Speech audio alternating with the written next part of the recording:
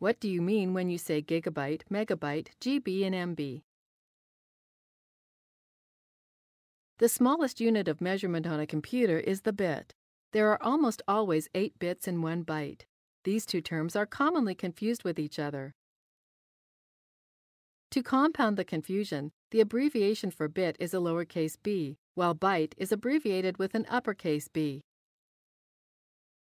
Making things even more complicated, all the compound forms of bits and bytes, kilobyte, megabyte, gigabyte, etc., can refer to 2 different values. Sometimes you'll see kilobyte, and it means 1,000 bytes, while it can also mean 1,024 bytes.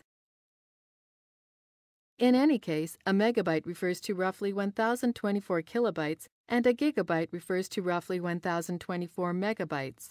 At the next level is terabytes, and hard drives really haven't got any further past that at this point in time. One other important thing you should know is that whenever you hear about the speed of an internet connection, it's almost always going to be referred to in bits, whether that's kilobits, megabits, or gigabits. Remember, whenever bits is used, you abbreviate it with a small b. So, kilobits equals KB, megabits equals MB, and gigabits equals GB.